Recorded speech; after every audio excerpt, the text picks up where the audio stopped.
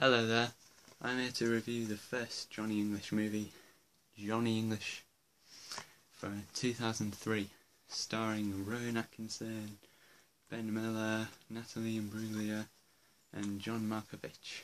So, this movie is about Johnny English, who's a British spy, played by Rowan Atkinson, and all the other agents are dead. And he's trying to stop Pascal Sauvage, the villain, played by John Malkovich, from becoming the King of England, because he's the bad guy. And nobody really believes him that he's he's the bad guy. And I really like this movie. I think it's really funny. And Rowan Atkinson is a comedy genius, and he's so funny in this movie as Johnny English. And he's a lot like the character is a bit like the Pink Panther, like Inspector Clouseau, in that he won't admit that he made a mistake, he got something wrong, and that's really funny.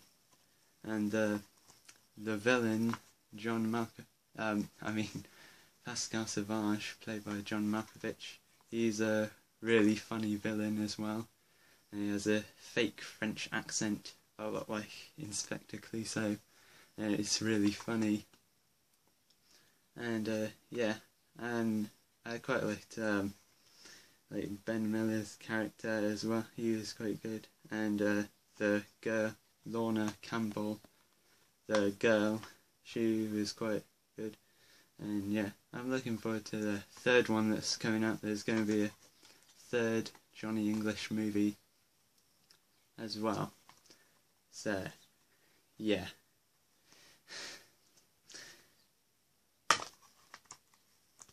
So yeah, great movie, really funny. Would highly recommend. Bye.